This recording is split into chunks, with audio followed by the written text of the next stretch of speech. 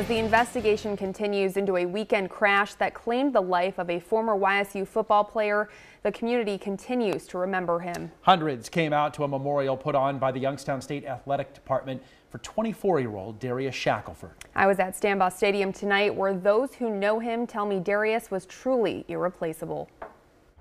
As a coach, if you had a whole team full of Darius Shackleford, you'd feel pretty good. The day he stepped on the earth, he was a bright light, and he shined as bright as he possibly could. Hundreds gathering tonight to honor the short life of former YSU football player Darius Shackleford.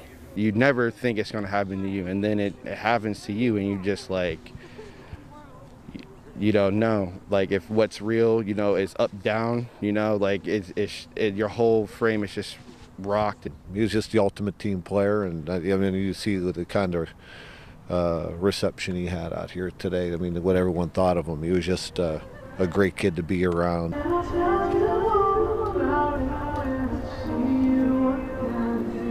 Friends and family remembering Darius for his humble and loving personality.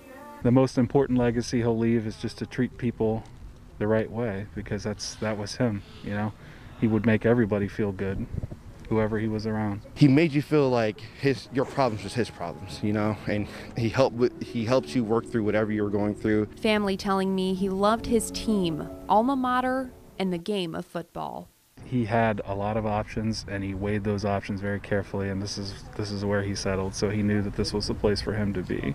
You try to make sense of why you lose somebody like him at such a young age, but you know, you have faith that he's in a better place right now, and he's up in heaven.